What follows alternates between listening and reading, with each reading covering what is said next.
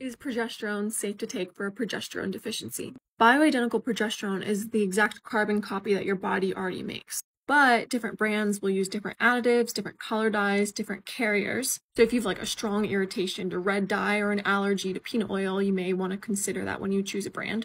Obviously, I just use our brand. It's generally considered very safe. There's no known toxic side effects, although, of course, you are an individual. But it can change the menstrual cycle dates if you take it during the wrong time. There's certain dates where you have more progesterone. And so if you're not matching the cycle, then perhaps it can change the dates of your cycle. Side note, I always get people asking me if they can do that for their wedding if they don't want their period. But anyways, when we think about taking it for a progesterone deficiency, we want to restore what is normal and healthy for the body.